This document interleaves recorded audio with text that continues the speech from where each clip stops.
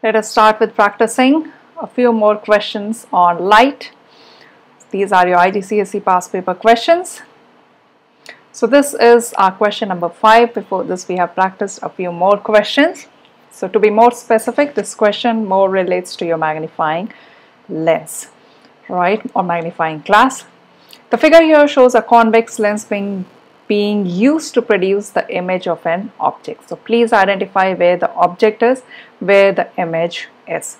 How the ray of lights are traveling. You see some solid lines, you see some imaginary dotted lines. So you should immediately get the hint by seeing the imaginary dotted lines that you are getting some imaginary or virtual image here. So go through my theory on magnifying glass, magnifying lens to understand how the magnifying lens works and what are the properties of the image formed by a magnifying lens. Now pick 3. Place 3 ticks in the table that describe the image. So look at the pointer. I am on question part 1. So what are the 3 properties which describe the image? Is the image diminished? No. Is it enlarged? Yes. Why? Because the image is bigger in size as compared to the object, so easy to identify. Is the image inverted? No, it is not inverted. Is the image real? No. Why is the image not real? Because you see some construction of imaginary lines. The image is virtual. Is the image the same size? No. Is the image upright? Yes. Why upright? Because the object and the image both are on the same side of the principal axis. Both are above the principal axis. The image is called to be not upright or inverted when the object and the image are on the opposite side. If the image would have been as is shown in the red arrow here, the image is called inverted because the object is above and the image is below. But in this case, both the image and the object are above the center line, which is called the principal axis. So the image is upright. That's called upright. Both at the same side of the principal axis. Is the image virtual? Yes, it is virtual. I already explained because you see some imaginary construction with the dotted lines to find the image. On this figure, now I'm on the second part. On this figure, mark a letter E to indicate a possible position for an eye to be placed to observe this image. Now I would come at a location. You place your eye something like this, so that's how you draw eye in physics. Simple and easy. Not a very complicated drawing. That's your eyeball. Alright, so that's how you draw your eye. Okay, and you can write a letter E as well because that's what the question is telling you to do. So this is the location where the ray of lights are actually coming and entering your eye, because to see something the light must enter your eye. Now the third part, state an application in which the convex lens is used this way. So how is any application in which the convex lens is used this way? Clearly in your magnifying lens. Magnifying lens. Let us tally our answer. In a magnifying glass, in a lens, eyepiece of a telescope, microscope, binoculars. You can give any one of these as your answer. Let us come to the next question. Next question, question number 6. In this figure, a ray diagram for a convex lens being used as a magnifying glass to produce a virtual image.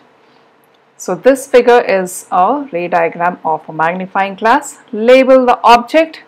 Obviously you are magnifying any object here. So the object has to be the smaller one. This is your object. Now the second part says label the image. This is your image. Label the principal focus. This is your focus. Why?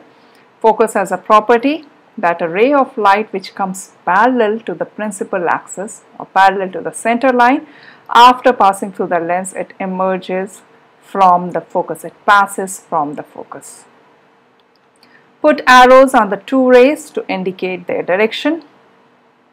4-mark question, and it's an easy question, not so difficult. If you understand all the concepts properly, solving questions on light is never difficult.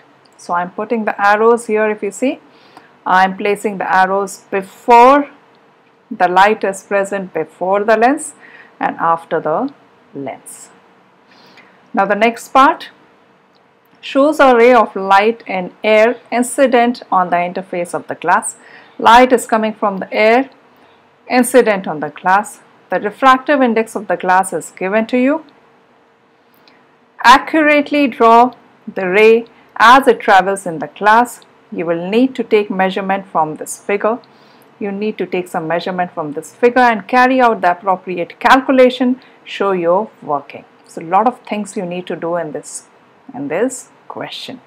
You need to take some measurement, do some calculation, and you have to show your working. That's why it's a 3-mark question. So think about it. How do you start? All the working, there is no rough sketch allowed. You need to be working appropriately. First thing that you need to do is draw the normal. Let's use the blue color for the normal. That's your normal. Normal. Let's call it N. First thing that you need to calculate or measure, what is the first thing that you need to measure? Is the angle of incidence.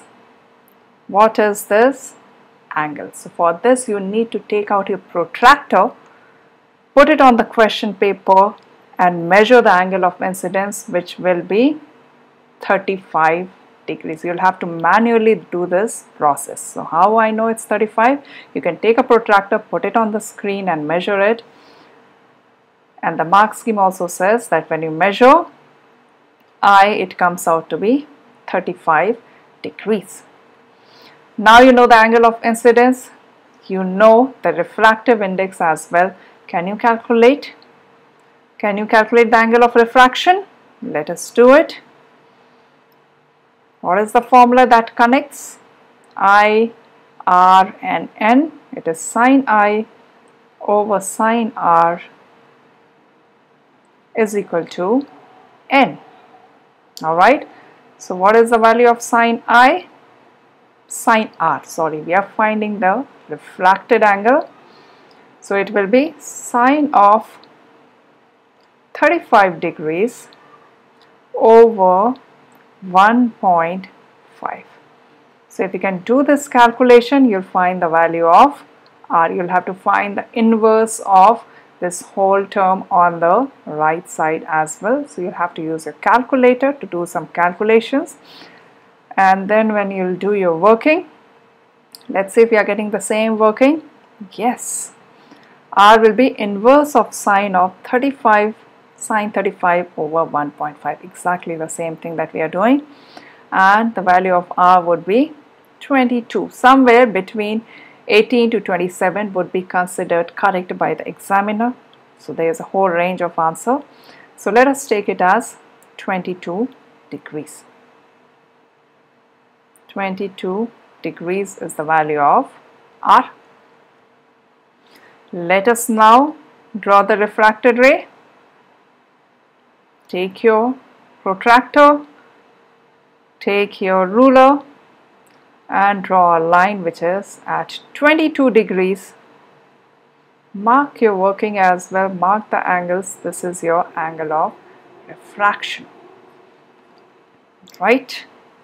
This completes this answer and you get your full 3 marks for showing your working, your calculation, your measurement that you have taken here and the final end result. Do not forget to put the arrow. Why?